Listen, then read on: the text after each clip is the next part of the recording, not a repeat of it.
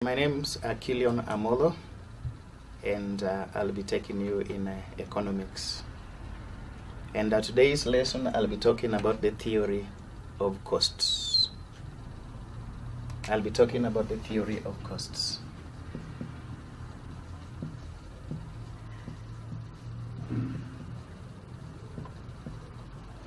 So we will basically begin by finding out what costs are. Thereafter, I will take you to an analysis of the short-run costs and the long-run costs. Basically, this is what we are going to be discussing today. Now, by definition, cost refers to the value of economic resources or factor inputs used in producing goods and services. That is the meaning of costs. And our analysis of costs can be divided both in the short run and in the long run. The short run is that period of time over which at least one factor input is fixed. That is the short run. That period of time over which at least one factor input is fixed. Now, in the same way, total costs can be divided into total fixed costs and total variable costs. That is in the short run. Total fixed costs and total variable costs will give us our total costs of production.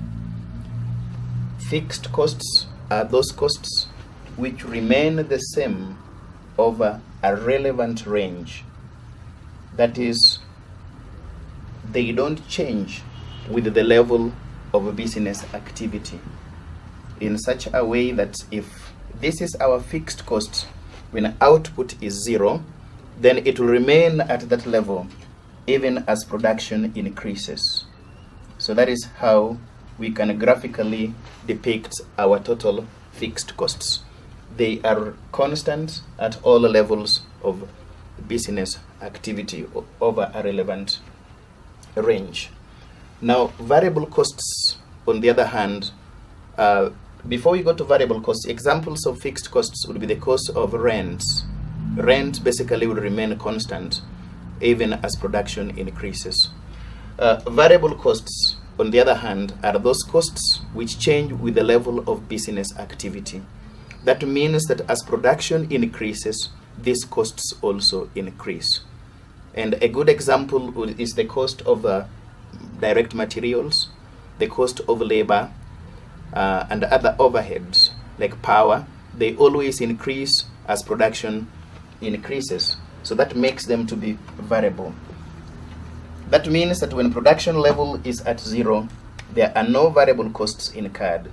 And for that reason, our total variable cost curve, on the assumption of linearity, is a straight line that begins from the origin. That is how our total variable cost curve looks like.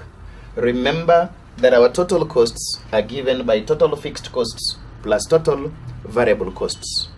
Now, for that reason, our total cost curve